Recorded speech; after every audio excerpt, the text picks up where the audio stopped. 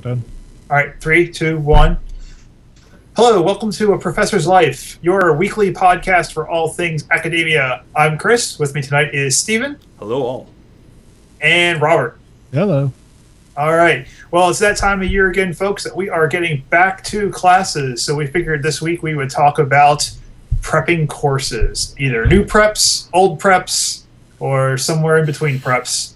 All right. We will be teaching young minds and liberating minds and stuff. All right. That's what we do as professors, right? We liberate minds, teach people, and gosh darn it, make them better in the end, right? Smarter out than coming in. I don't know what we do. Something. All right. Yeah. Sometimes we pretend to teach. Sometimes we actually do teach. And that's kind of the name of our game, right? So let's talk a little bit about how we prep for classes. Robert, since you are starting at a new institution this semester, how many new preps do you have? Well, I have 2 preps, and I pull out my 20-year-old acetates. No. That are yellowing. They are yellowing. Actually, it's a bit weird because I'm trying to reuse some of my basic materials from my previous institution and then blend that in with my new stuff. And it's interesting. The hardest part has been getting into the new course management system because the previous one and the current one are not even remotely compatible. What are you using, if you don't mind saying? Oh, so here we have Canvas, which I really like, but it does not play well with Angel. Okay. So trying to import things, even though it has an import Angel setting, not so much. Well, it's because Angel retired 10 years ago for everybody other than, where we are at. Yeah, and I think that's part of the problem because it doesn't know, doesn't have version of Angel. Yeah. So It's just generic. Some things are coming in wonky. It's hard to debate on whether I should just do it all from scratch, which I don't want to do because I like the material I have, and most of it's only a year old. So it's not like I'm actually bringing up 20-year-old acetates, which I have seen some of them do. And it's like, oh yeah, you've been here too long. Yeah. Now, we use Moodle as our CMS system. Or our CMS, I shouldn't say CMS system, CMS, right? There you go. And it's, open source, whatever. It's fine. I don't do a whole lot. Well, I use it as an electronic bulletin board where I post solutions to homework. Well, yeah, because you're not a PowerPoint kind of guy because you're doing most of the stuff up on the board. Right. Yeah. Yeah. And I post almost nothing in my system. Yeah. I'm sorry? Nothing. But Stephen and I tend to use a lot of rich media. So we use a lot of videos and PowerPoints and things and bringing up cases. And so I do kind of the standard. So so here's the thing, an actual useful thing. So I'm coming in and I'm going to go do case style.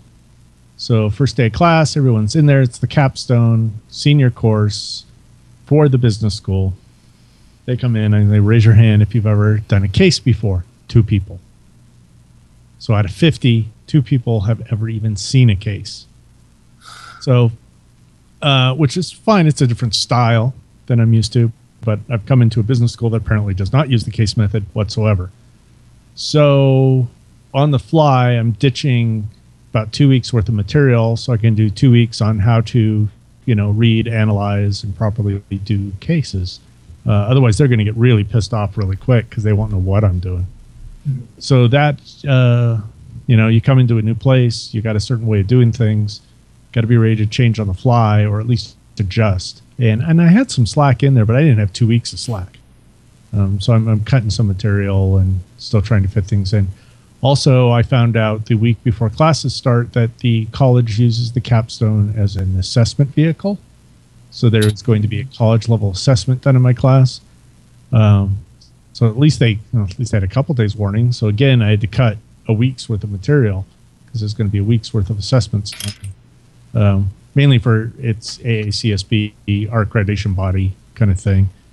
And it's actually a capstone here at Penn State strategic management's not a capstone. Capstone's out of accounting. So I just hadn't run into that before. Then I go into my entrepreneurship class, and here we do.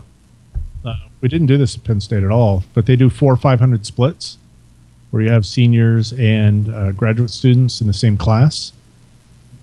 So I have to come up with additional material and some of the stuff for my graduate students that aren't part of my undergraduate students' material, and that I also didn't know until they came in, and it's like, aren't you a grad student? And it's like, yes. Why are you taking an undergraduate course? I'm not. Just like, oh, crap. So I've been blindsided by quite a bit. So that would definitely be something where I should have more aggressively sought out that information. But, they handed me my course schedule, and that wasn't on there. Also found out 2 of my courses are cross-listed with marketing. That I didn't know. So that threw my numbers a bit off, because what my numbers populated with were just the management sections. And so I have 15 students more than I thought I did, which is fine. I like bigger classes. But I didn't have enough materials on the first day. But, students generally don't care. No. So that was fine. Yeah. And these are also course preps for things that you're not actually going to teach again, right? Yeah, I actually will never teach capstone again. Really? So that's another thing. You come in, and I was off the standard hiring cycle. So they had to submit courses for me before they knew who they were hiring. So these, what I'm teaching are courses that were on the books for whoever takes this slot will be teaching these classes. Here it's very hard for them to do last minute changes. It's not quite as far out as Penn State was, where they submitted their courses a full year, sometimes more than a year in advance. But here it's like 9 months. I mean, it's quite a bit of time. So I'm coming in teaching a course that I haven't taught in 10 years. So that's kind of interesting. And then it's a one-off, which generally, most professors get fairly pissed about. But I understand. They had to do what they had to do. They had to pick something. Right. I'm just glad it wasn't OB, because that I haven't done in like 15 years, and I don't like OB. So I wouldn't want to teach that class. I'm a strategy guy, man. So, yeah. And then I haven't had a chance to, it's another prep thing. I do a lot of experiential exercises, and I've started making the rounds now, because actually Stephen taught me this one, to check to see if my exercises are actually being done in other classes for other purposes, so I don't walk in and the students go, oh, yeah, we had that last week.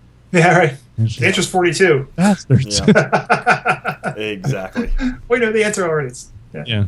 Well, no. The worst part is the ones who've done it already, and yet they still go in there and get it wrong. Like, this seems familiar. Oh, yeah. It's like, did you do this in another class? Yeah, I think so. Then why'd you get it wrong again? It's team building exercise. Just like, God, it's a rapid prototyping exercise. Who the hell has it? Oh, yeah, Lance. Mm-hmm. So, yeah, I'll call him out. Little bastard. Yeah, it's just new transition stuff. It's not throwing me off, but if I was a new assistant, I would be freaked out. Sure. I've been helping the new guy who also got hired off cycle because we had someone leave with only 2 months before this term started to go to another institution. And so someone had to come in. We did a quick hire to fill his spot. And this guy wasn't even going to go on the market, but his advisor had heard about the job. It was kind of one of those things. Yeah. So we got lucky because he's a good candidate who just happened to be decided to defend earlier than he was going to get out on the market. So he was going to take, a lot of people in business will take that 5th year to try to get some more pubs out. And he figured out, what the hell, I'll just go for it because there's this position. So he defended like 3 weeks ago. And we got him, and he's trying to get in the groove. He was handed an online course, which he has never taught before. Oh, that can be worse. I think that can be much harder for somebody that's brand new. Yeah. So I have huge sympathy for this guy. He thinks he'll enjoy it. Yeah. He likes the flexibility it gives to his research. That he spent a little more time without student contact hours. A little bit more flexibility you have with an online class. But still, that's just brutal. it's I don't know. It's an on-ramping to figure out how to actually deliver the content in that way. That's the whole thing. It's different if you're used to teaching. CMS too. He's not a Canvas guy. Right. Well, you know, online. I hear online courses described as all the things I hate about teaching with none of the stuff I actually like. Well, Because it's that issue of you don't have that interpersonal communication with the people. They're not there physically present with you, Right. but you still have all the grading and all the other things. Plus, you could be 1,000+ students in your little online section, and I don't know. It's not something that I ever really want to do. yeah. But there's a thing here that they really stressed, which wasn't stressed at all at my previous institution, and that these need to be distance education courses, not correspondence courses. Right. Right. And so they've got a fair number of restrictions and a lot of extra things that they need to do, and an entire accreditation body that they're trying to feed these courses through systematically, so that they aren't just fire and forget correspondence courses. Mm-hmm. That there's you actually have to have instructor contact hours. One nice thing about Canvas is it does pretty seamlessly interconnect with Adobe Connect and several other synchronous tools, so that you can do more live office hours, have some discussion sections if you want to, do some of those more kind of synchronous things. And class sizes here are relatively small, so that those tools don't get too overloaded, because they crap out pretty quick. Yeah. You get more than 50 people and forget it. You're not doing synchronous learning. No, not at all. Yeah, I mean, it sounds good. I mean, it sounds better than some of the horror stories I heard, especially the earlier days of online classes where, you had these schools trying to maximize their FTEs where you have, 10,000 students in one section and the professor you might as well not even be there. Yeah. Well, yeah, I mean, at that. University of Florida was famous for having its core undergrad business course on local TV. I mean, that's how they delivered it. I mean, you broadcast it that way. It was a way to manage it. Right. So it's obviously transitioned over time to something different. But even when I was working, going back now over 15 years ago, we were working using, back when Reel was a thing for stuff. It was actually, how do you actually create courses and actually run through the slides with the talking head and all that kind of stuff. I mean, this material's old. I mean, we've known how to do some of this stuff for a long time. It's about trying to make it a richer experience, though. Something people get something out rather than just watching TV. Right. Passive, less passive activity, if you will. Yeah. So what about you, Stephen? What about you prepping for courses? So there's two ways that I do this. Option one is I wander into class and I see what's on the slides that day. All right. Where am I? Yeah. So it's an interesting point that you raised and press a button. And apparently I have the answer for it. So that's in the sort of later stage of this. I usually have about a 3-year cycle or so of teaching. So I prep a class out. I get excited about it. I get into a good routine the second year. And the third year, I get kind of bored and I just sort of wander through it. I'm in that redo cycle right now where I'm completely blowing up my class. Again, just mostly because I get bored with it after a while. And so I'm taking what is a 15 class period class, and I'm changing, I think, 7 of the 15 classes. And I'm changing the macro structure of the class as well. So I'm just deciding, what did I like? What did I dislike about it last time? What could I make it a little bit more fun and involved for the students? So this is really try something different, because I just, if it's not fun for me, then they get less out of it, I think. My class is so hands-on in the way that I do it. I mean, I teach negotiation, so I'm on the ground. Everything's interaction, and it's experiential. So they do a negotiation, and then we have to say, what'd you get out of this? And then how do we learn from that? And then what do we do with it? And so I'm trying to even have more experience than I normally had.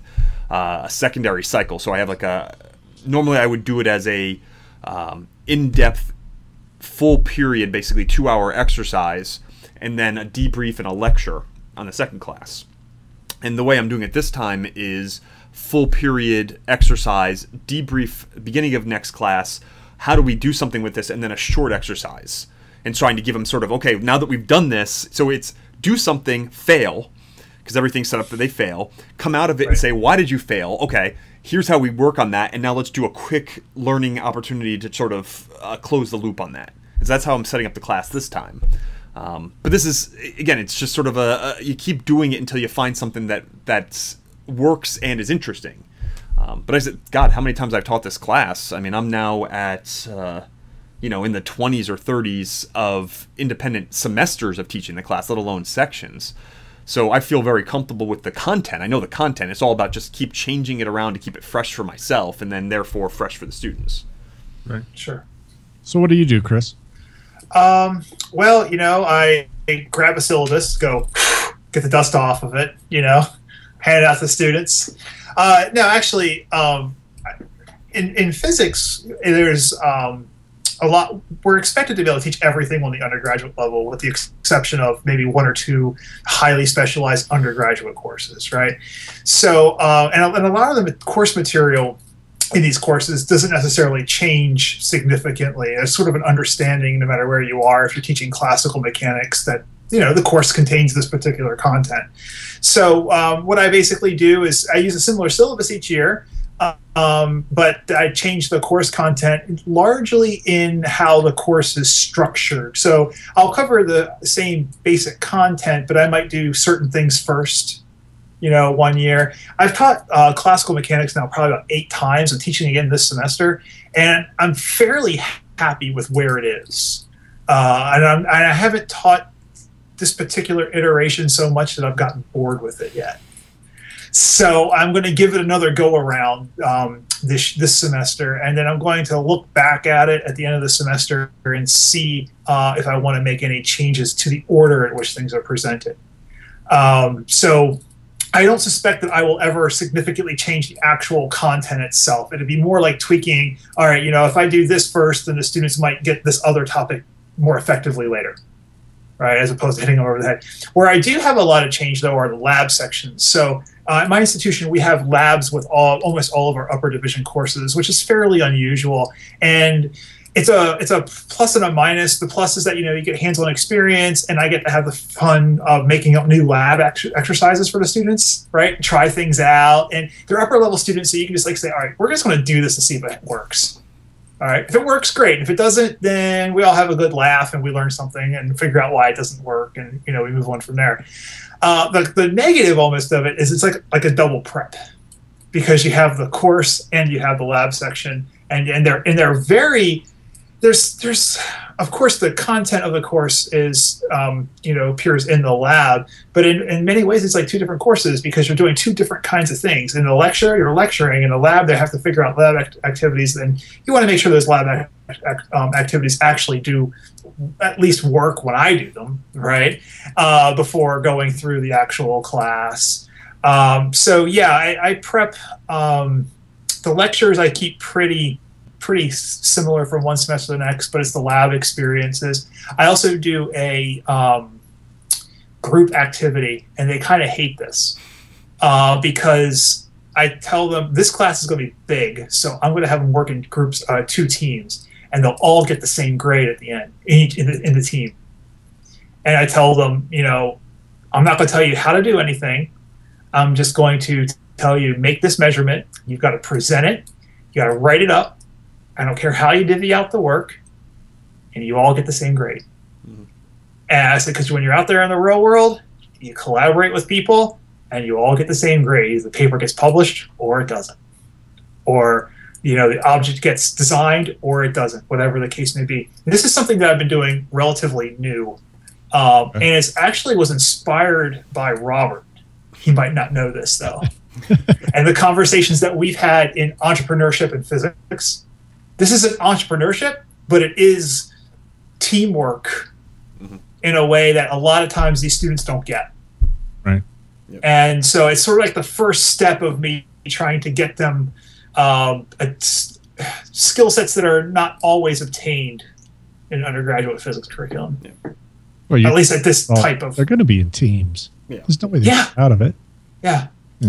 So I guess to sum up, my preparation really is to recycle an old syllabus, but that's because the course content, is the course content, but it's the delivery that does get tweaked from one semester to the next, and it's the lab sections that experience the most tweaking, because I rarely, well, there's some labs that I repeat, and there's some labs that I don't, and so I have a rotation of experiments, and then I get bored with them like Steve. So what I do is I just make up new ones. Yeah. We see if they work. So that's the big difference, right? Which is the syllabus is macro structure. Yeah. And then you have your lecture and activities, however you want to do it. I mean, that's the rough structure in most of these things. So Robert is doing cases. That's a way of doing activities. I do negotiations. You do lab experiments. But we all have some sort of hands-on aspect to learning. And those likely change from year to year for any number of reasons. Either you're bored with it, or it didn't work in the past, or, just for the fun of it. I mean, just pick something else randomly. Well, if we're bored, they're bored. Yeah. Yeah, absolutely. And, and I'm sure, like you pointed out, a lot of times the class is the content. It's just the content. I mean, there's not... at least in my field, there's some classes where the content would change. Like my nonlinear dynamics class, the content does change every time I teach it. There's core content that stays the same, but then the last third of the course is whatever is the latest stuff, right? Mm-hmm. Yeah, the basics of what I do don't really change, right? But the method that I embed it into the course, my examples, try to keep more current. Right. So I'm not using, stuff from the 80s when, before any of these kids were born, right, that they just can't relate to. I need something that they can attach the basic contents to. And it depends on each field has its own thing. So I imagine, Chris, you could connect something with, what's going on with Neil deGrasse Tyson, for example, just because he's sort of something that they all connect to at this point. Right. Right. Yeah, that's one of the biggest things that does change. They do change for my courses. Is latest applications that come out, stories that come out. So they're still learning classical mechanics. The same stuff that I taught. And some of the stuff's like 200 years old. Yeah. Right. But it's core to the field, and so that stuff is the same. But I might read an article about a new discovery in celestial mechanics or whatever, and say, oh, okay, well, this is you heard about this on the news. This is how this ties into what we've been working with, and so the examples are fresh. That's the key, I think, as opposed to trying to swap out, because you could, as a professor, you could only do so much rebuilding to a course. We have so many other things to do that it's tough to take a course, strip it down, and almost turn it into a new prep again. Especially once you get to a certain point in your career. At least that's been my experience so far. It's too many other demands on my time. Yeah, I'd rather. I'm constantly day to day, week to week refreshing my courses. Sure. But if I'm going to strip it down to the bare bones, I'd rather do a new course. Yeah. Because at least that's so much more fun and exciting. If I'm going to do a new prep, I want it to be a new prep. I don't want it to be a new prep of an old class. I've stripped classes down before. Honestly, I'm not always convinced that they're better. I'm not convinced that I couldn't have gotten the same improvement of quality, or I should say significantly better, by just taking the stuff that I already had and just tweaking and moving things around a little bit, as opposed to stripping down and starting again. I mean, I've gone down to recreating lecture notes for the class. That's what I mean by stripping down, getting rid of my old lecture notes and starting from scratch. Yeah, I prefer to constantly iterate. Yeah. So the key element is, how do you stay involved? And again, Robert, you've told the stories before about how, you'll blow up a class 3 weeks into it to start again. And, your example today was like, on the first day I had to cut this out, or I had to change this, or I had to do that. And so you're really willing to re-blow up a class over time, and that keeps you engaged. Yeah. And so I think all this comes down to, how do you keep yourself engaged? For me, I know I can get away with just walking in there and doing absolutely nothing from year to year, different, and still maintain very high evals. So that's not what the point is. The point is about making myself more excited to be in the room. And for me to be more excited in the room, I have to put more effort into the front end. And that's generally how that works. So it's all about finding something that just keeps me going. I think that's the idea I'm on the prep. And I think you do too. Very few canned presentations. Yeah. Where you just come in and go, okay, yeah, I know how this is going to go. I know all the beats. Oh, yeah. Like you see a professional speaker would, or even like the old Steve notes. where he worked in mistakes. They were done at a certain time, and he recovered from them the same way, and very well planned. I have a few of those in case, because I like to have a couple. I think I have 3 that are just kind of canned in case I run out of prep time or something happens, or I just know, okay, I got this one in the bag. Now I'll slot it in, and I don't have to prep. It just goes, and I know this one works, and it's a little more generic. So you kind of keep couple in your pocket for contingencies. But yeah, if I disconnect, how could I blame a student from disconnecting? Right.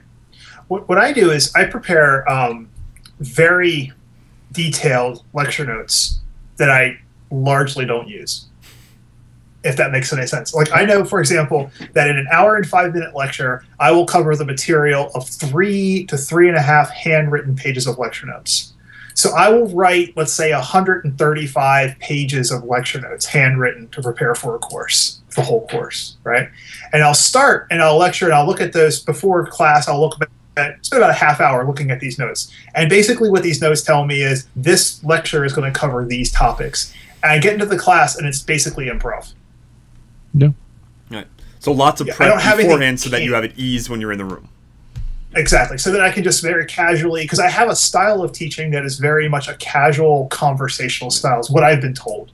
And I do that by, preparing very much up front. And then when I go in, I'm so comfortable that I can just start chatting. And what it allows me to do is if somebody asks a question like, oh, can we see this derivation in a bit more detail or whatever, I can go off on these side tracks, and I'm comfortable with that because it's just the style of preparation that I do, and that works for some people, and for others it's too rigid. Like other people, it's like, no, that's not how I can operate. It's interesting because way. Yeah, I just say it's interesting to think about how the differences. And I think we have somewhat. I don't think we have the same style, the 3 of us, but I think we have a closer to a similar style. Because I've heard the other side, right? Which is somebody will go in and say, I've prepped out the class, I know exactly beat by beat every slide, and they practice them. And I've got a friend who will go and practice each lecture 3 times before he goes in the room. Wow. And I mean, I can't imagine doing it, but that's how he has to structure his life to feel comfortable in the room, that he knows he will deliver what he wants to do in the way he wants to deliver it. And that's different. And then I know another person who, he and a friend were going to team teach a class. Well, one structures everything. As you said, Robert, you were giving your example of, I know exactly when they're going to laugh. I'm going to have the mistakes. I'm going to have these jokes, and everything was prepared. And the other person was saying, well, I don't have any idea what I'm going to say until I walk in the room. So they were trying to coordinate, and one wanted to have every structure of every comment, and the other one says, I don't have anything prepared, so I can't give you that. And so they end up having to walk away because the styles just don't mesh. And so, again, there isn't a right answer here. Whatever it is that you get the good learning from, I think, is the point of this. Find your piece and find a way to prep it out and keep yourself interested. And again, we're also in a similar spot right now, which is we're all sort of well invested and well experienced in these classes. We've done all these things. So even Robert, you're teaching a class that you have taught.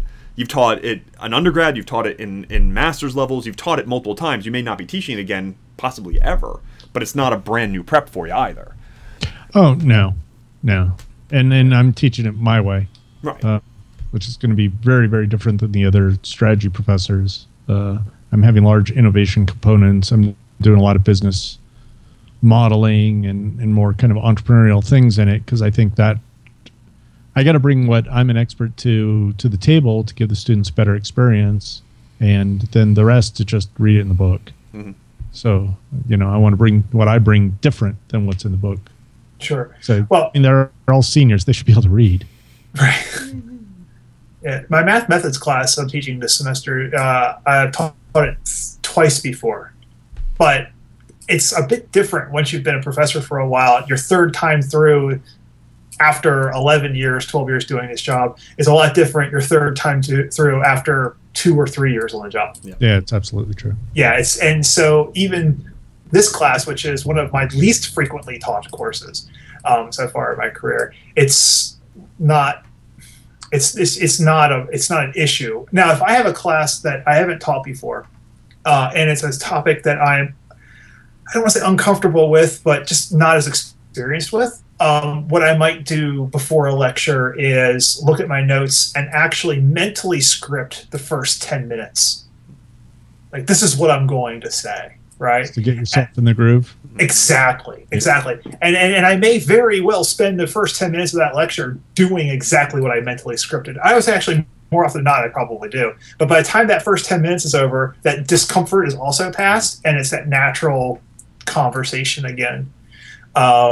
So, yeah, it's just a matter of finding one's style, like anything else in life. It's funny. I think I do the same thing as you do, Chris, for, well, I guess when I go into the exec ed or things like that, where I'm outside of my, I may be providing the same content, but in a very different structure than I'm used to doing. And so that is the same thing. So, okay, how do I get myself into the idea of teaching it this way? And after about 10 minutes into it, as you said, I'm flying. I know how to deliver the content at that point. I know what I want to do.